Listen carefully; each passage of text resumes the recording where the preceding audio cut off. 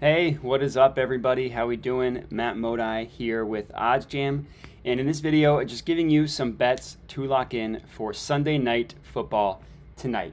We got a pretty good game tonight, Chiefs versus Chargers. Chargers, I will admit I was not expecting this. Get both, or presumably I should say, get both of their receivers back today, Keenan Allen and Mike Williams. I thought they would both miss. They both seem to be in. Huge deal for Justin Herbert, huge deal for the Chargers. For those of you who are fantasy or DFS players, that definitely ups my confidence in Justin Herbert. I wasn't going to touch him prior to that. I now like him, but this is not a DFS or fantasy corner. This is sports betting. So let's lock in some bets for the game tonight. And the one that I wanted to lock in here that I really like, Sky Moore over 15.5 receiving yards. So this play is at -110 at Bet365. The OddsJam no vig odds price this at about -116. So the gap, excuse me, the gap between those two numbers is where you get your positive expected value from.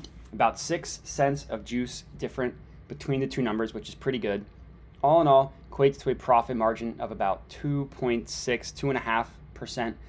Roughly a 3/4 unit size on this one. So for me, that's excuse me, that's $75. But for those of you at home who would like to round up or down to either a full unit or half a unit, I would recommend putting just a half unit on this one. To me, it's not worth the full unit McSlam.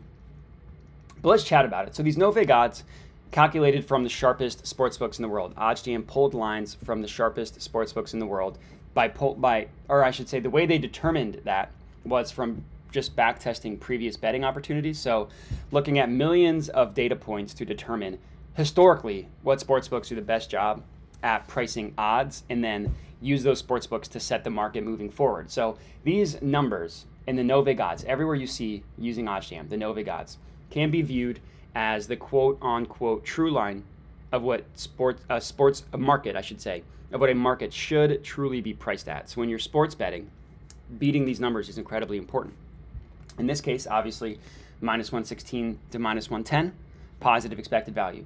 Another thing I like to do when sports betting, specifically with so if I'm betting a main line, like a total or a spread or a player prop that has decently high numbers like receiving yards, rushing yards, player passing yards. For NBA, it's like points, rebounds, assists, stuff like that. There's two things I like to do. Number one, and this is true for everything, look at where every market prices the bet that you are placing. In this case, the over 15.5. But if you view the event page in a new tab, it pulls up odds from what every sports book is pricing this market to be at. Not only the individual play itself, the over 15.5, but the receiving yardage total in general. And as we can see, a couple of sports books price it at 16.5. FanDuel, looks like Underdog Fantasy, so a DFS site, and Fox Bet, which is this one right here, all priced this at 16.5, higher than the 15.5 number than what we got it at. And then we see the sports books that do, that do price it at 15.5. They all, except for Caesars, favor this going over. BetMGM and PointsBet, they have the over at -120, the under at -110, favoring the over. DraftKings, and that's very important. DraftKings is a sharp sports book, or I guess it's considered sharp specifically when pricing player props.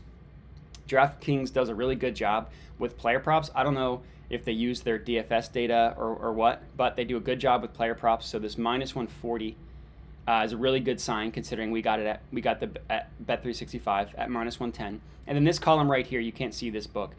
This column right here is Bet Online, another sharp sports book. You can also see it right here. Prices this at -125, the over at -103, heavily favoring it going over. So this -110 at Bet365, pretty good line. Now, Sky Moore, rookie receiver for the Chiefs, has been hit or miss, right? He's kind of been phased out of the offense, but the Chiefs are going to be missing a bunch of receivers in this game. Juju Smith-Schuster, they're missing Marquez Valdez-Scantling, and they're missing Mecole Hardman.